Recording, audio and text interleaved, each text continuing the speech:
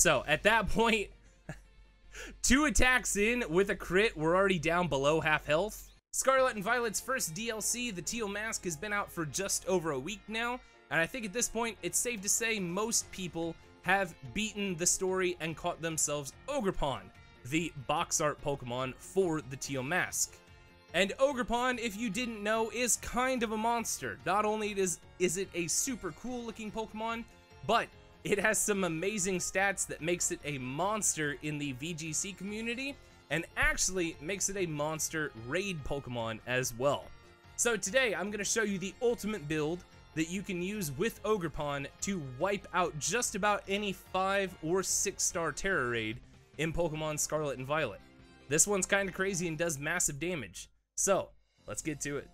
But before I can show you guys what OGERPON looks like in a raid, we need to talk about what this adorable little OGERPON actually looks like and what the build is. So this is OGERPON. It is grass and fire type because it has the Hearth Flame mask on. Your typing will depend on which mask OGERPON is actually holding. It will always be grass type, however. It is level 100 as it has to be. And we don't get an option to hold an item on this one, so no Shell Bell for this raid build, okay? Our stats are maxed out in our physical attack and physical defense at this point. However, you could kind of split between your physical defense and special defense to even those out a little bit and just make this a super all-around Pokemon. It has an adamant nature, and its ability is Mold Breaker. Now, as far as the moveset goes on this one, this is where things get pretty interesting. We're running Sword Stance on this one to boost our attack stat. We're running Ivy Cudgel because Ivy Cudgel's typing will change depending on what mask OGERPON is holding. So right now, since we have the Hearth Flame mask, this would actually be a fire type Ivy Cudgel. We're also running Brick Break because it's base 75 power, and we're also running Play Rough just as some extra coverage moves, but Ivy Cudgel is going to be what we're mainly going to be using for this one.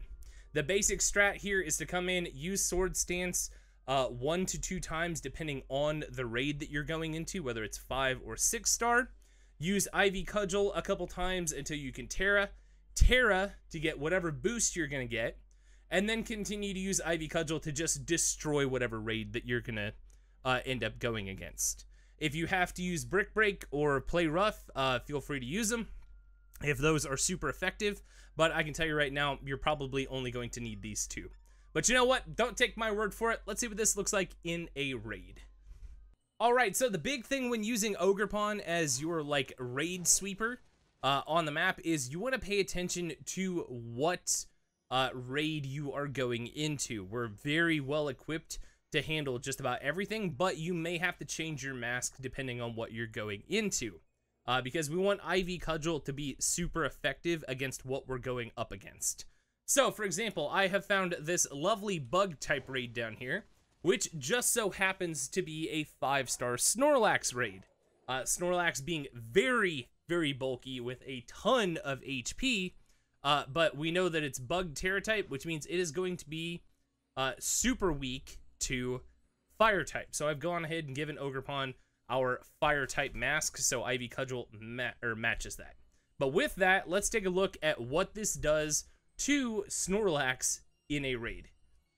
Alright, now Snorlax, if you didn't know, is one of those Pokemon that drops Herba Mystica. It is a new Pokemon added in at the DLC level for raids that drops Herba Mystica. Snorlax also has the very annoying ability in here where he will run, I think it's Mud Slap or Mud Shot at you, where he will just continue to drop your accuracy to the point where you can't hit him. So, beating Snorlax is quite a challenge. However, OGERPON is definitely up for it.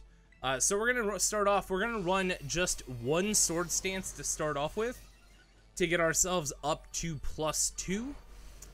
He immediately starts running Mud Slap to lower our accuracy, because he knows we're a threat. He knows. And once he's done that, we're going to go ahead and we're going to use Ivy Cudgel. And we're going to start lowering his HP as much as we can. Snorlax will clear stats 1 time during this. So we want to make sure that we're not wasting 3 turns getting up to +6. Because 3 turns is more than enough for him to lower our accuracy to the point where we can't do anything. So at that point, 2 attacks in with a crit, we're already down below half health. Snorlax does bite again. Shield goes up. He's going to clear our stat changes that we really don't care about. Yep. And now that he's cleared our stat changes, we can go ahead. We can do one more Sword Stance. Get ourselves back up to +2. Because we don't need to be at +6 for this one. It's only a 5-star raid. If this was a 6-star raid, that'd be a different story. Snorlax runs Bite. It crits us, but the crit does basically nothing at this point. We can go back to using Ivy Cudgel now, which is still going to do chunks of damage, even with the shield up. He steals our Terra Charge. That's fine. We just need to do one more attack now. Mud Slap is honestly the worst part of this raid. Having to deal with your accuracy being lowered and the paralyze is honestly kind of a bummer. But the fact that we're still not at -6 yet on our accuracy means that we're in good shape. That's not fun. I think we're at -3 now, which means that hopefully we can terrestrialize here pretty soon. There we go. We can Terra Fire, and now that we can Terra Fire and use our IV Cudgel, we should just start doing massive chunks of damage to Snorlax. And I mean massive chunks of damage.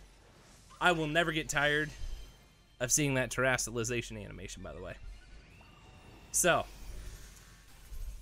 our attack rises, which is phenomenal. We do IV Cudgel. We miss because our accuracy is so low at this point. Mud Slap continues to become an issue, and at this point, it just becomes a guessing game for us of whether or not we're actually going to hit or not. So we do IV Cudgel again. It actually hits this time. Terra IV Cudgel with the attack boost should do, yeah, the rest of his HP.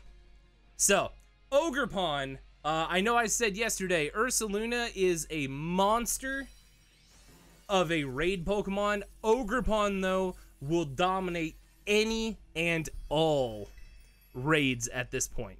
So if you're looking for a Pokemon that is easy to take into a raid and easy to just run through as many raids as possible, this OGERPON build is exactly what you are going to want to have. Just insane amounts of damage. So let me know what you guys think about this one down in the comments below. Have you been using OGERPON for raids, or what do you think? If it can take out Snorlax, there's not a whole lot it can't take out. So, but that's all for this one, guys. Thanks for watching. Bitter Herba Mystica raid. And as always, I'll see you guys in the next one. Later.